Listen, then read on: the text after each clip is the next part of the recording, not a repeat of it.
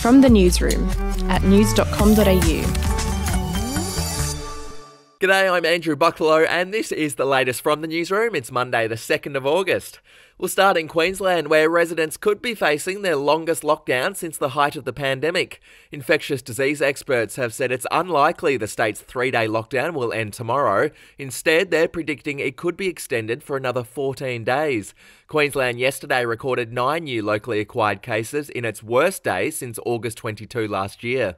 Over to New South Wales now, and the Army will hit the streets today to help police enforce lockdown rules. 300 Australian Defence Force personnel will be deployed in 8 local government areas of concern.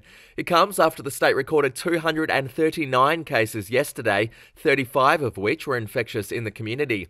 To the Olympics now, and there was high drama at Tokyo Airport as an athlete from Belarus claimed she had been kidnapped and was being sent home against her will.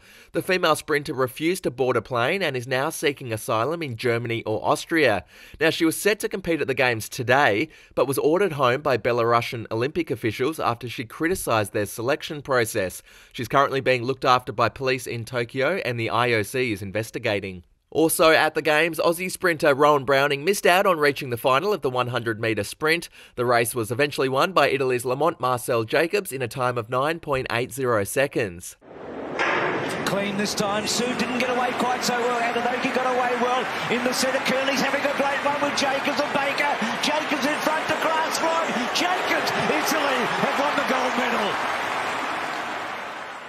It was actually the first time an Italian sprinter had ever made the 100-metre final, so well done to him. To TV news, and the cast for Channel 7's Big Brother VIP has been leaked. Appearing on the show will be Caitlyn Jenner, Meghan Markle's half-brother Thomas, former Married at First Sight star Jessica Power, Kyle Sandilands' ex-girlfriend Imogen Anthony, and Survivor star Luke Tocky. The show is currently being filmed in Sydney.